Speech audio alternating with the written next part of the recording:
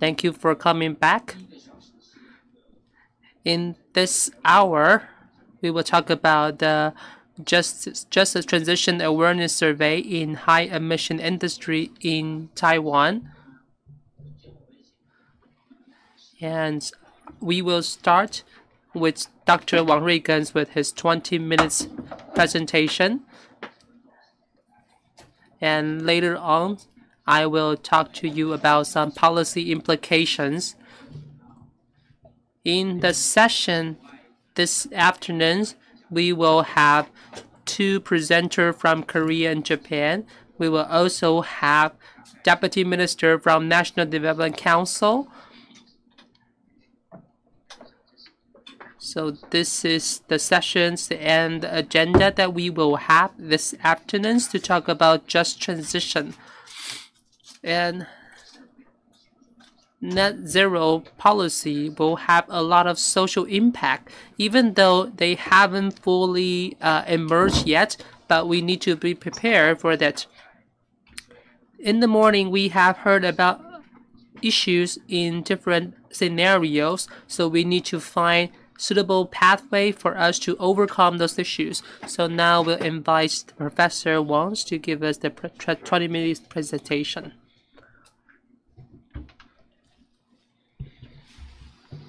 Good afternoon.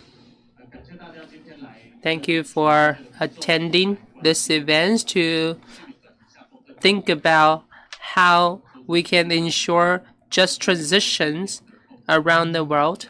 Just transition is a very popular topic in COP27 this year with many important decisions.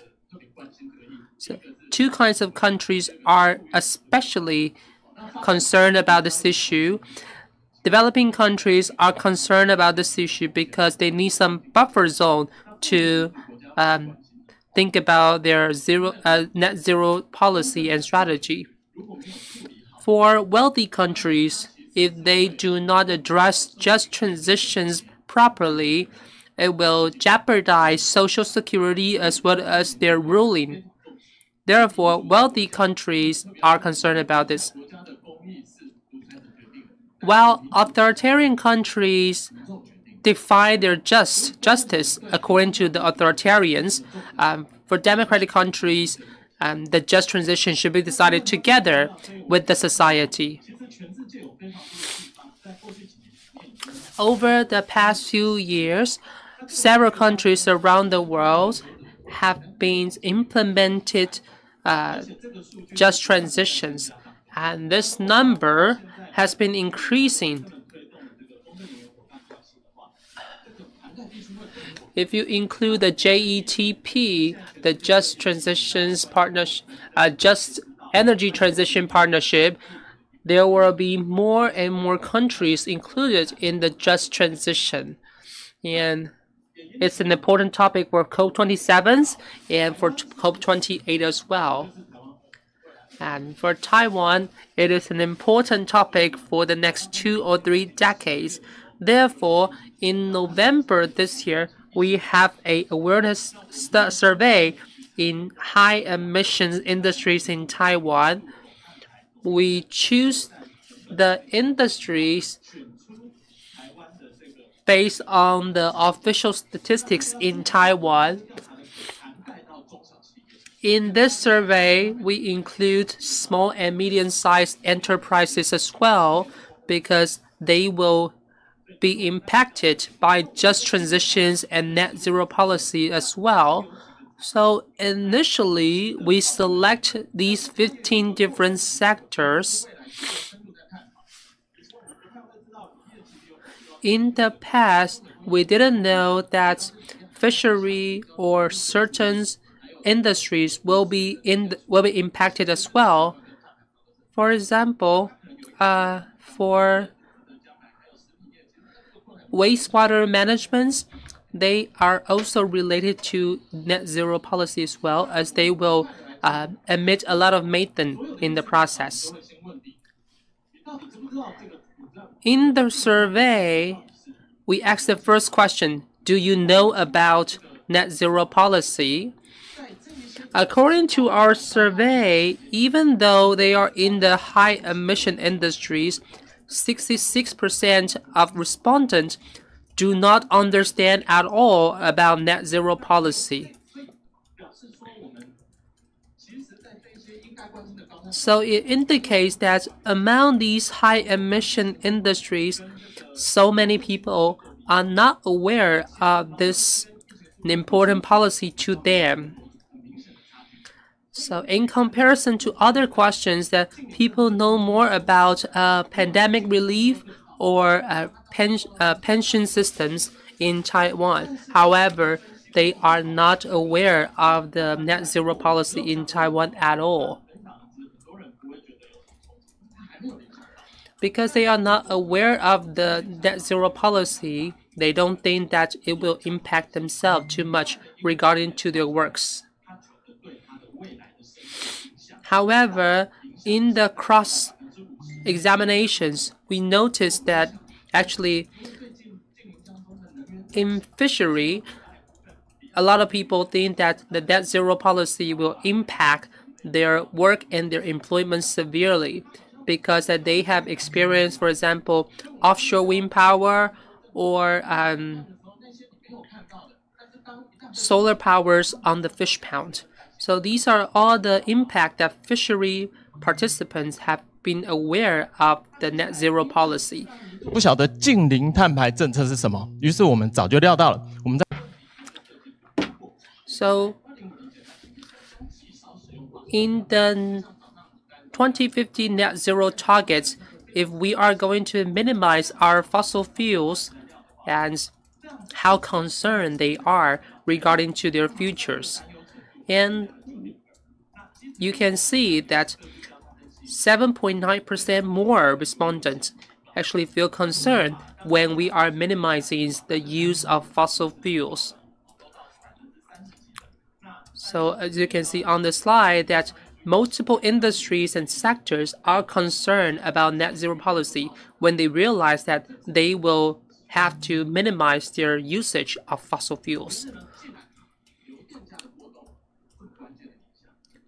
Since that the oil and power price fluctuations are impacting their daily life, and we want to ask them that, do you know that actually net zero policy will impact on oil and power energy prices?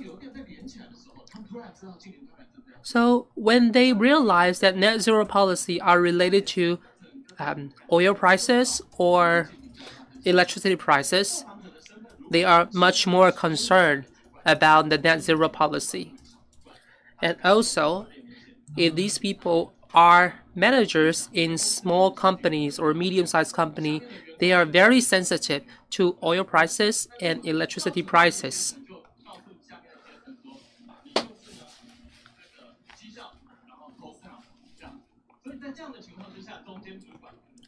So a lot of managers in companies are very sensitive when there are fluctuations in oil and electricity prices. And also 60.3% of respondents are aware that how oil and electricity prices will impact on their household expenditures. And you can see on this slide that if you have the mid-income, if you are the mid-income owners and household, you are very sensitive to oil prices and electricity prices fluctuation.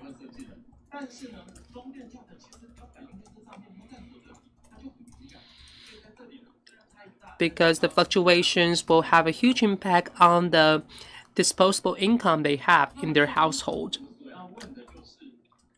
In this slide, we asked them about low carbon transportations. In the net zero policy, we will have to change our transportation model.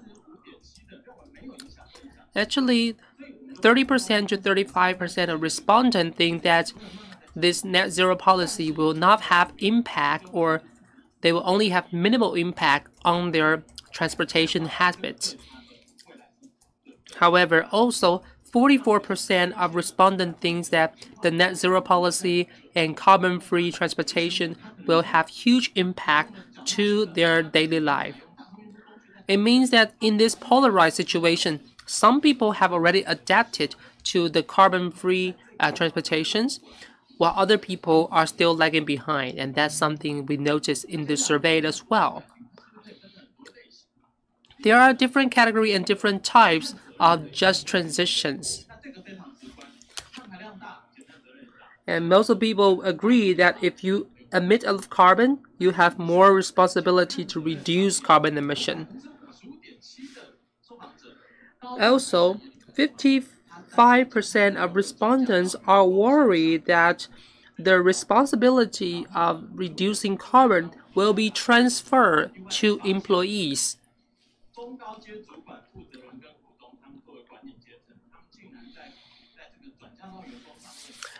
And also, we noticed that a lot of senior managers or company owners in this survey are concerned that these responsibility will be transferred to their employees or will be transferred to private sectors.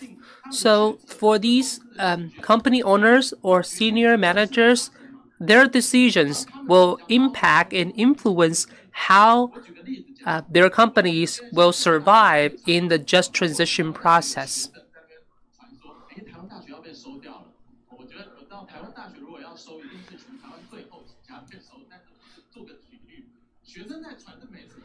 For example, if you hear a rumor that National Taiwan University will be closed very soon, then people will start to be worried. And if the presidents or senior officials in National Taiwan University starting to worry that the school may be closed, then it becomes a very serious issue. So that's something that we have to notice, that when company owners or senior managers in the companies are worried about just transition, and it becomes a very serious issue that we have to take it very seriously. And 47% of respondents hope to know about how governments will address the net zero policy and the impact of this policy.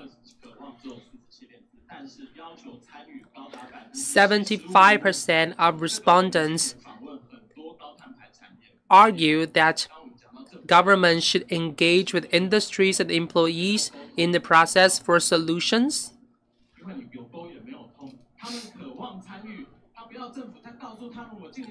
So in the future, the net zero communication should not be unilateral. It should be bilateral. Government should engage with industries and employees to find solutions. And 83% of respondents think that before the policy are announced, they should be fully communicated in advance. They want to know about potential implications and solutions. So 83% of respondents think that they should be communicated and discussed before the policy are announced.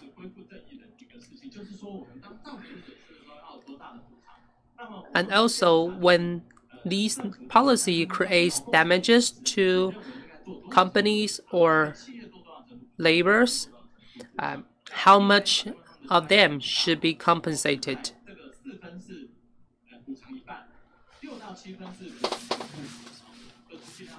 So of course, in these questions, that many employees or companies think that they should be at least half or more compensated by their loss under the net zero policy.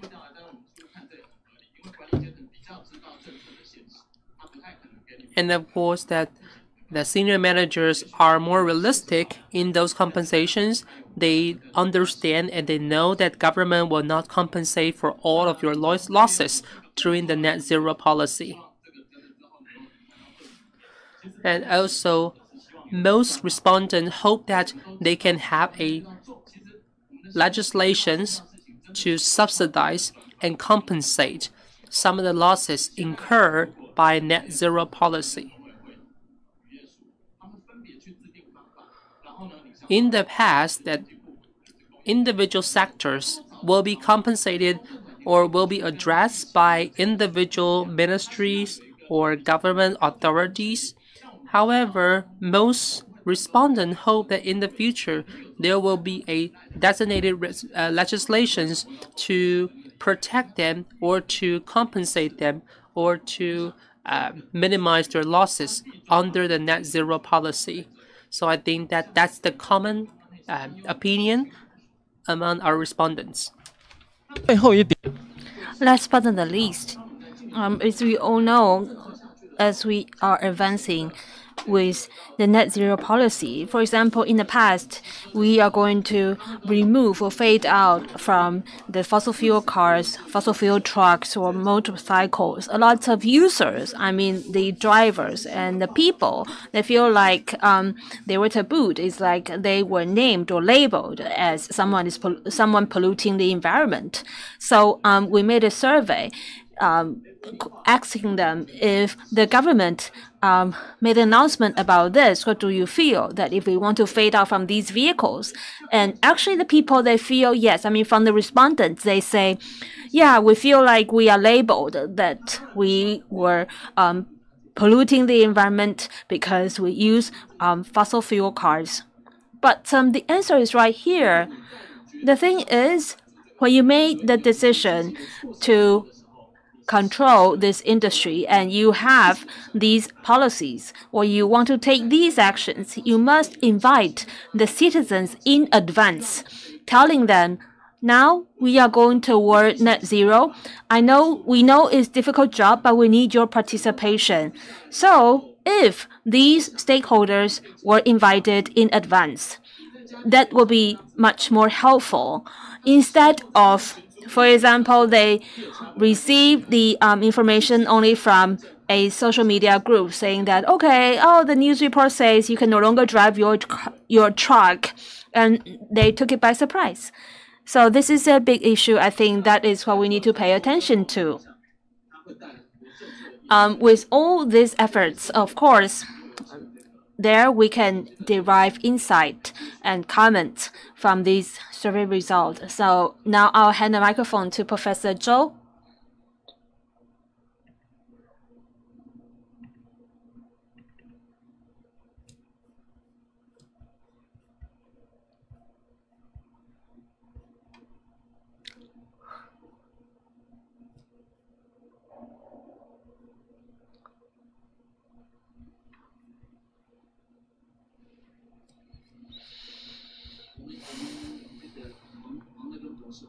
Professor Wang, that was really a passionate presentation. In comparison to Professor Sanjun from Korea, you are also very enthusiastic. So we have enthusiastic presenter here as well. So we hope to see enthusiastic civil participation as well. So around the world, as we look at just transit around the world, there are cases for laborers. And of course, we saw that the yellow vest movement in France. At that time, it was Macron, the then and also now incumbent French Prime Minister. He tried to remove the fossil fuel tax, but at the same time, he made other regulations that did not go together. For example, asking people not to drive fossil fuel cars. And in Taiwan, as we also have similar measures, we want to take better control or monitoring the carbon emission of big trucks. In the process of net zero, I think these are all very common issues. In our research, as you all know, this is academic research. We have restraints. So we look at the high carbon emission industries. So we had 500 surveys, and we asked Zhonghua Agency for the market survey. We look into the high-level managers and also C-suite and, of course, labor labor circle. So Professor Wang, he shares some data. Here, I would like to illustrate more of the image, the picture. So for just transit, actually, we do not really ask people about, oh, what do you feel about net zero and reducing carbon emission, but we'll ask, how do you feel about carbon emission policy, etc. And those people, some of them, they do not quite understand why the government is going through this process of reducing carbon emission to 90%. Actually, 81% of the people surveyed, they say they do not understand why government is implementing this policy. And one of our questions is that they reflect their opinion. About half of the surveyed, they really want to know more about why the government is implementing these strategies. And as to just transit, or also carbon emission reduction policies, more than 75% of the surveyed, they want to be part of it. And also about 83% of the surveyed, they are very interested in doing more and joining hands with the government. So that way, it means people are urgent to know. They really want to know what's happening in these aspects. This is a new topic, carbon emission reduction and net zero, etc. It takes time for people to fully understand. People want to participate in it. And as we are preparing the policy to be launched, to be implemented, we need more time to communication. And we have to admit, a lot of times when we establish some public policy campaign, a lot of times the communication is not refined or we are missing the details. So, like we heard in the morning, in other countries, they might have to spend hundreds, if not tens, but also hundreds of seminars or communication sessions with the people. So now in one of our reports, we also look at, for example, symbiosis of the fishing industry, aquaculture industry, and also according to our survey results, people are very sensitive to the price hikes of fuels and electricity. So we asked people, do you find any possible cost increase in your household expenditure, etc.? And also most of the surveyed, actually they are in the mid-level income. They are in the medium level of all the surveyed. Because as we look into the surveyed body, of course we have fragile or volatile parties, but the median income level, this segment of people, they are actually a majority of people, or the group which should pay more attention to. And who should be held mostly accountable? Most of the surveyed people say those who emit more carbon, they should be held accountable, sharing more responsibility. And also, many people surveyed, they feel that in the future, as the companies or corporate parties, they are held accountable for carbon emission, then actually part of the responsibility will be transferred to the people. And as to subsidies or compensations, a majority of the surveyed, they want to receive compensation. And also the surveyed, they wish that there will be a specific law or act regarding these matters. And as to the fossil fuel trucks,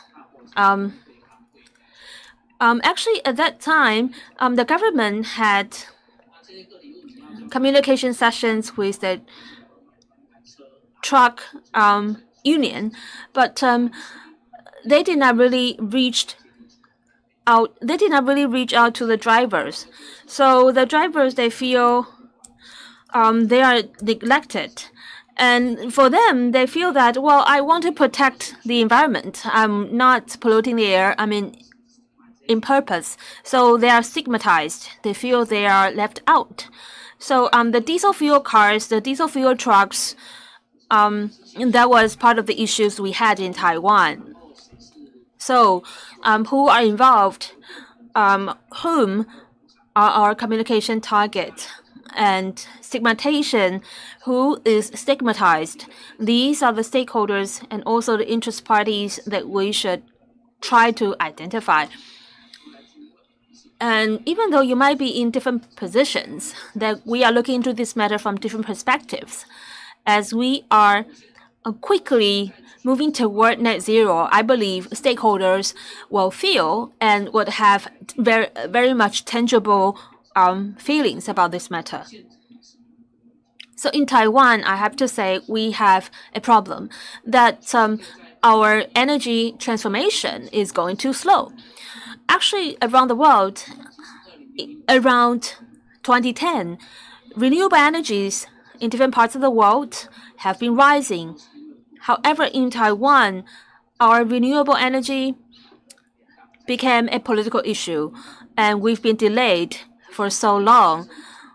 And the reason why the power production of renewable energy in Taiwan is so low is really political. And then when it comes to green economy chains, we are way too behind. So if you look at the fossil fuel prices, water prices, now that we are not yet reaching green electricity, a lot of things now we are under the pressure from around the world. For example, in 2015, we talked about Paris Agreement. We want to have the temperature rise of the world be controlled within 2 degrees centigrade. And also, each country must agree that they reduce carbon emission by at least 50%.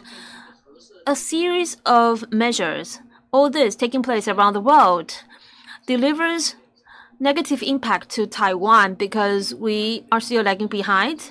And even though we are moving toward energy transformation, so we are under a lot of pressure. And whoever wants to be the next president of Taiwan, this will be a very tricky issue. And in Taiwan, the high carbon emission and also high power consumption companies or industries need more attention. For example, the carbon tax. And also, according to the Clean Power Act in the United States and also Japan, these countries are implementing carbon tax. And also, they demand 100% green supply chain. And for example, Taiwan Mobile, like Chairman Tsai said in the morning, they are dedicating as much as 30 billion NT dollars for green transformation. So Taiwan is now forced to start to launch its energy transformation, but at the same time, we want to deliver drastic carbon emission reduction. It's like we have to get ready and have the seatbelt ready because it's going to be a difficult and bumpy journey. So in the government, I think they are promoting big policies, and under the big umbrella, some smaller policies can be brought over or be put in place, take effect altogether. For example, in the semiconductor industry, TSMC is committed to green energy, and also they take control of carbon emission. And if I am a vendor of TSMC, because since our products will be part of TSMC's products exporting to Europe, of course, the whole supply chain will have to adhere and follow green energy and green protocols. So in Taiwan, we still have as many as 150,000 SMEs. So, for example, I could be a big company, for example, Delta or TSMC, and in my supply chain, I have 2,000 of them. However, among this, maybe 7 or 8 out of this 2,000 vendors, only these small number have problem with carbon emission, and as TSMC, it's our responsibility to support these vendors. So now we have 3 ways to review carbon emission. One is EPA, and then Academia Sinica, and also we have Bureau of Trade, Bureau of Industrial Development, and they are still integrating the resources. But now we have these scales ready. And next, how do we distinguish the disadvantaged And also, how do we identify the median income group and also the fragile group? As we all know, net zero and carbon emission reduction, it's very important that we identify the weakened group, and so that we can have different measures. We may all become vulnerable groups in the process. Because of the transitions, we will see fluctuations or price hike in energy, oil, tax, or consumer prices.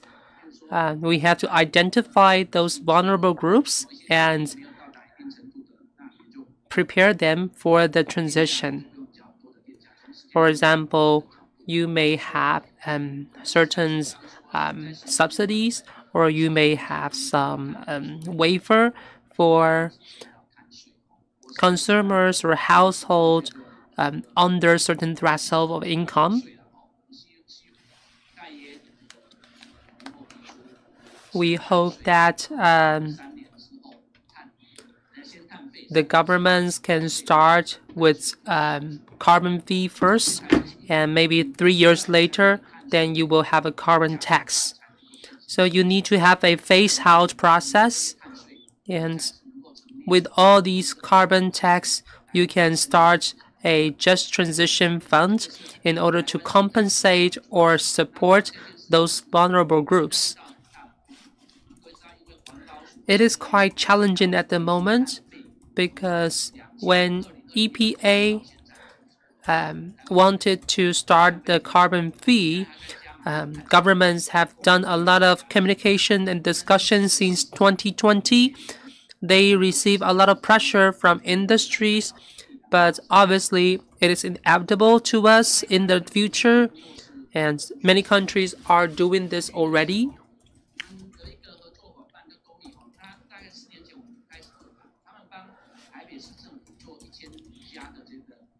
So vulnerable communities or vulnerable groups may have different features, or they may have different backgrounds. We need more clearly defined standards.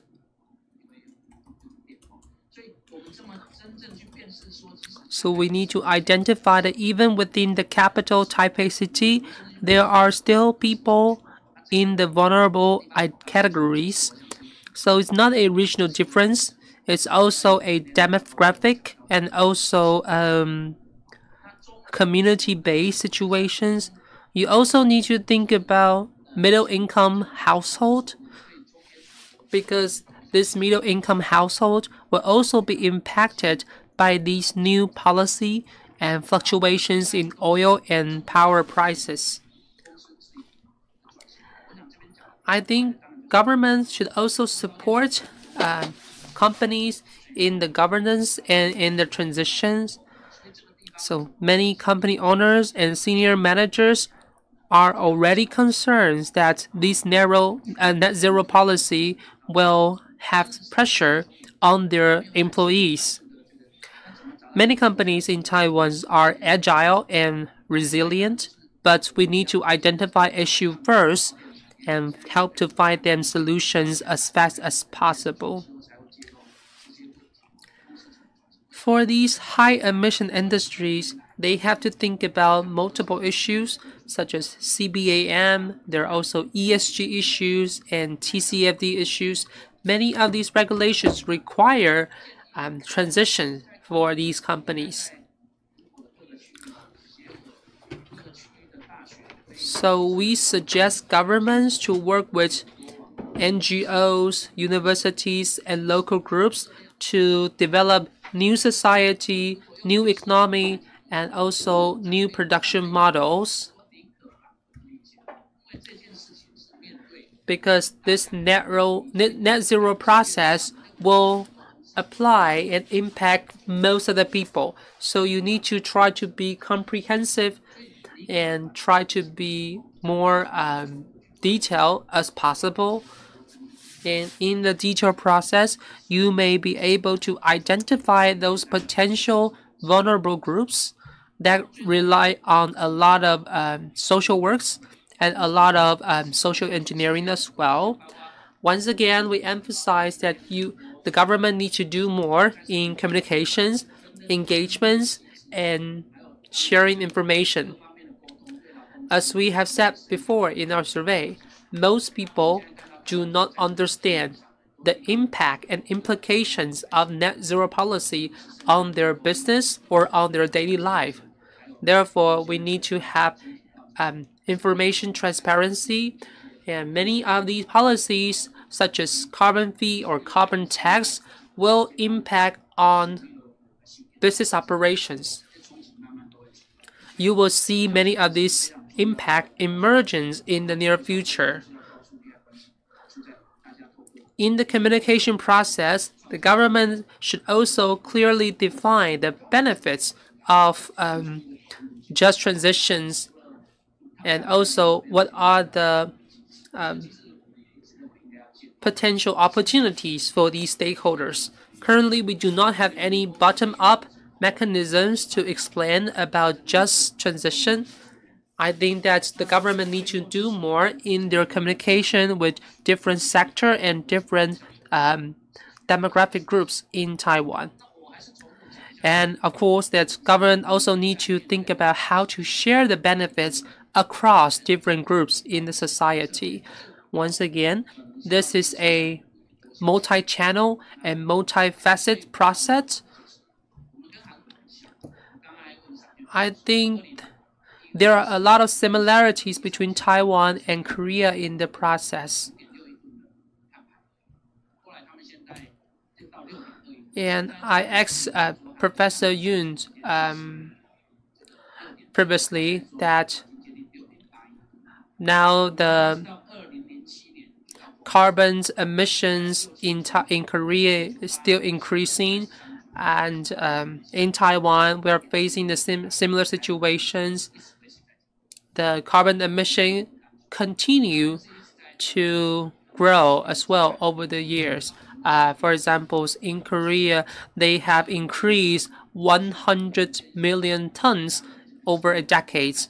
And some people would suggest that in Taiwan, we can have the companies to purchase carbon rights and carbon credits in order to compensate their commissions.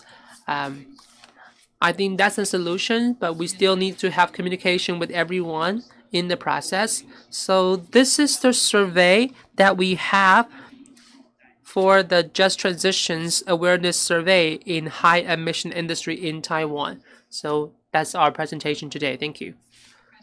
Maybe we can open up the floor for questions if there are any questions from journalists or from the audience here.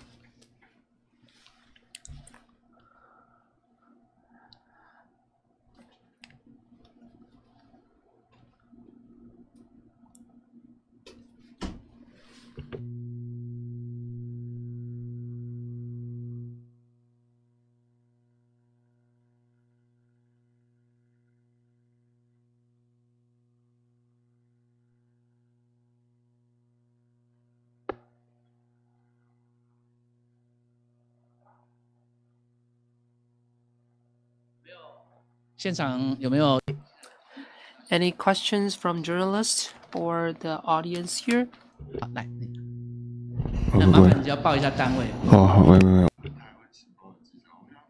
I'm a journalist.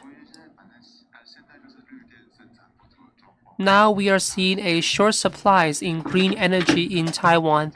Many large companies are fighting for green energy. So under these situations, how do we support these high emission industries? How do we allocate the limited green energy that we have so far in Taiwan? Should we prioritize those high emission industries?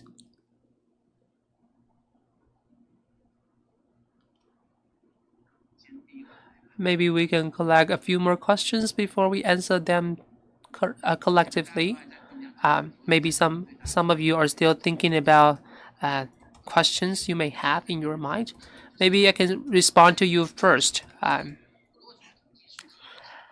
According to our statistics, From 2001 to 2016,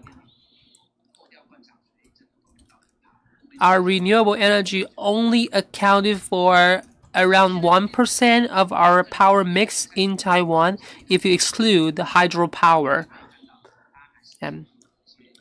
The current government is pushing very hard on renewable energies, even though that we will have 200 offshore wind turbine by the end of this year.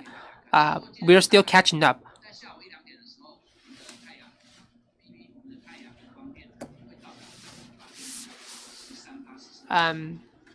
Around 1 p.m. each day, ideally that we will have 13% of our power come from solar.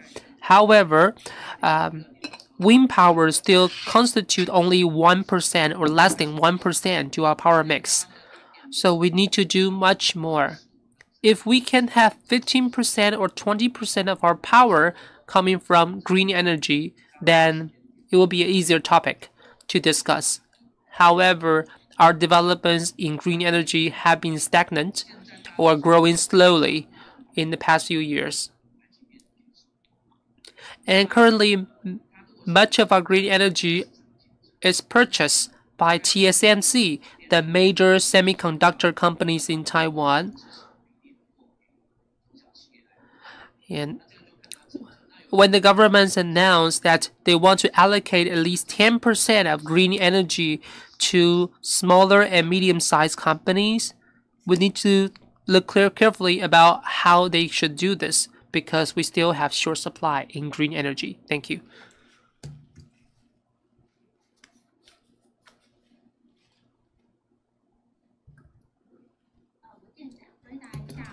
So I can respond to you as well. We work with a weekly magazines in Taiwan to have a survey regarding to listed companies in Taiwan. And according to our survey, our industries are aware of this issue as well. Quite a few high emissions industries are starting to install those green energy generation facilities.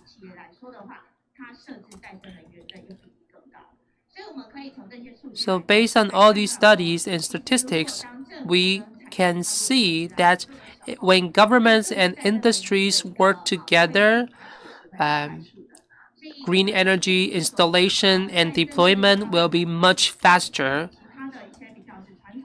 So for those traditional high-emission industries, we hope and urge the government to support these major power users to install and to implement green energy generations as much as possible on their premise.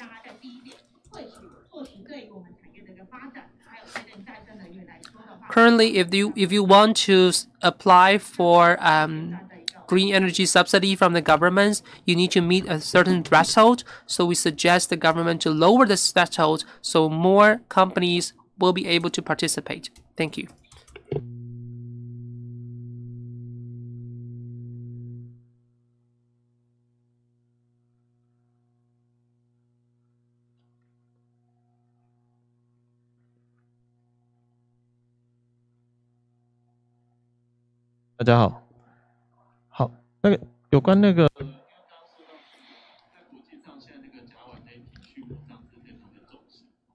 So, in our recent survey, we didn't cover livestock industry.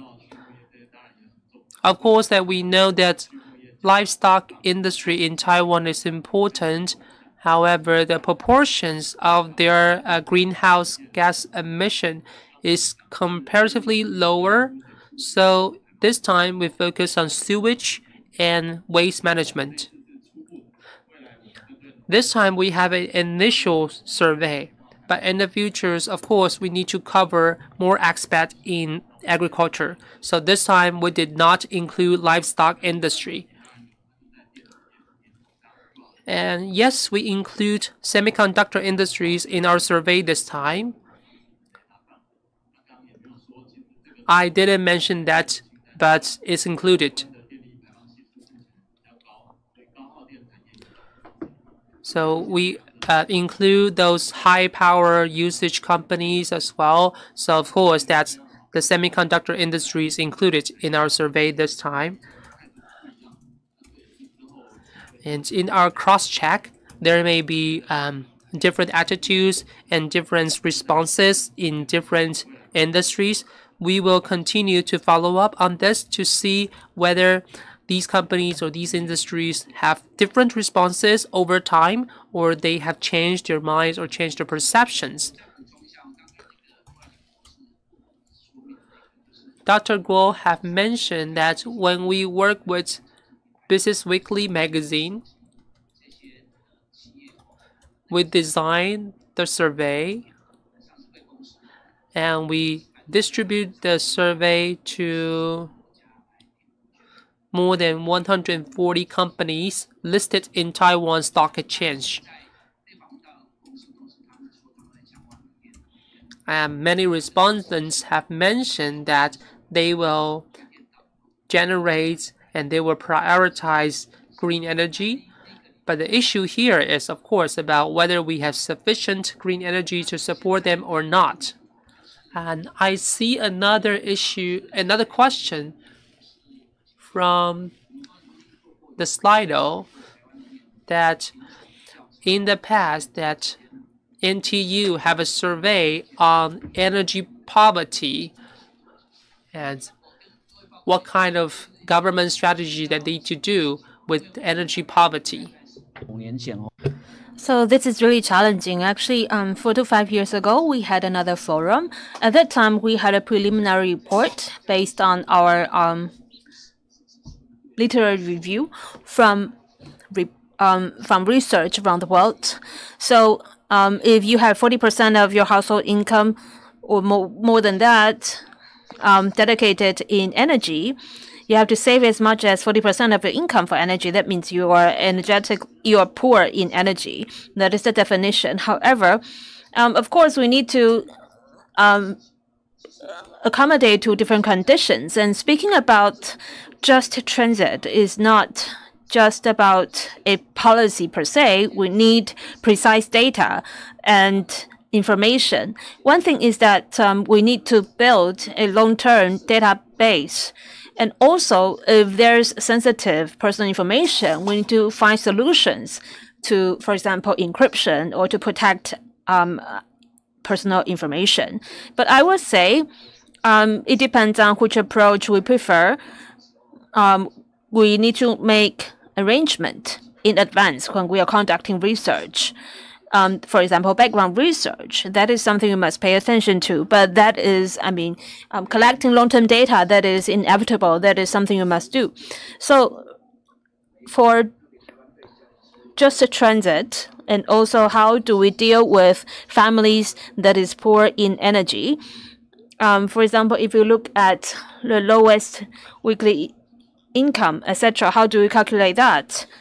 This is a really difficult question because in the question it says we have a wide recognition. It's a wide range for so-called domestic income. So there are people who are capable to work but did not go to work. So how do we differentiate these different conditions? So since we have professors here, next question is about do you have any idea how to include just transit into the Climate Change Response Act? To draft actually our new act, okay, right? 所以这件事情，我想需要大家一起来协助跟发声哈。We need collective effort to make a fair response to this. It's not that the government is not doing anything. It's just we need to go through the right approach and right process. So now, as we have some disputes on the Gas Electricity Act, this act, I think the primary concern in the legislative yuan is that they have for example, carbon neutrality commission. And what we need is that we need to have a climate expert commission instead of sustainability. I mean, these are different. Different countries, they have carbon budget. Now, more and more countries are taking care of this matter. For example, they will arrange a schedule, a agenda for carbon emission reduction. And in the carbon electricity law, I think the Climate Change Act, I think it also asks for a specific regulation that we have 4 chapters. So for just transit, it should be included as part of the Climate Change Act. For example, when you are forced to go through business transformation, so who is a vulnerable segment, who is a vulnerable group, I mean, it should be identified and supported. That is still missing in our Climate Change Act. So that is something we need to modify in the future. Thank you, Professor Zhou, for explaining the Climate Change Act. Now, also, I look at internet comment. People are interested in how to define and distinguish the median income family. Especially in Taiwan, we have a wide range of so-called domestic income. People might not be getting salary, but they are working or they are capable of working. Well, for this issue, actually in our center, in our questionnaire, at that time, we did have some conditions or preferred setting for income. For example, actual salary. Actually, a lot of people and also business, they refrain from revealing their income. So in addition to disclosing your income, also in academic research, we can modify the question. We can say, okay, what do you feel? Do you think you should be categorized in this income bracket or which else income bracket? So actually due to some constraint, actually will remove the question. But I think that is a really good question. It's like, I feel I should belong to a income group. Maybe people are afraid of really disclosing their income. They may not be honest. Or it could be they are making money, but due to inflation or other pressure, maybe they identify themselves. For example, they have a monthly income of 50,000 or 60,000 NT dollars, but they still feel they are medium income people. So all these questions, as we are thinking about just the transit, in the process, how can we subtly, delicately define the different income group and how they respond to net zero and carbon reduction? And for example, they might be concerned about the rising cost of fuel, electricity. They might worry about their job. So not only the design of the questionnaire, maybe we can expand the survey. I mean, we can also look into what they feel. So we can add more questions. So I think that will be a future direction that we will explore. I hope that answers your question. We still have 6 minutes. So one of the questions, as I see, the other aspect of energy transit, just transit, is the Aboriginal tribes and also the agricultural villages, etc. So actually from the survey in RSPRC, indeed, sometimes you need to add, or for example, ask for more samples in that specific group. And as you all know, in social science, there are some restraints, of course, in our survey and research. It's like if you ask people what you feel about, then actually it's really a level of concern, or we can leverage a focus group or interview, then we can know more about where the questions are, where the problems are. So with multiple attempts and more survey, then we can better define the scope of the issue. Actually, on March 30th this year, in the 行政院, in administrative yuan, as they announced the 2050 net zero goals, social policy is also included. And as you were invited to the meeting, social communication is indeed very important. And National Science Council, as they are also organizing events for social science and also involvement from this field to contribute to a smoother just transit. Of course, we had some preliminary survey and analysis. We still need your support. And it is our hope that, just like in EU, all the project here should be a problem-oriented project. For example, we set up the problem, we have the pain points ahead, we want to solve the issue, and then we trust or we invite the institutions to provide solutions. So a lot of work require cross-disciplinary collaboration. Well, I totally agree. We need more than one institutions, and in our plan, we think it requires more layers, more subtle layers to develop. So the National Development Council, it is our job to consolidate different opinions and resources from, for example, National Development Council,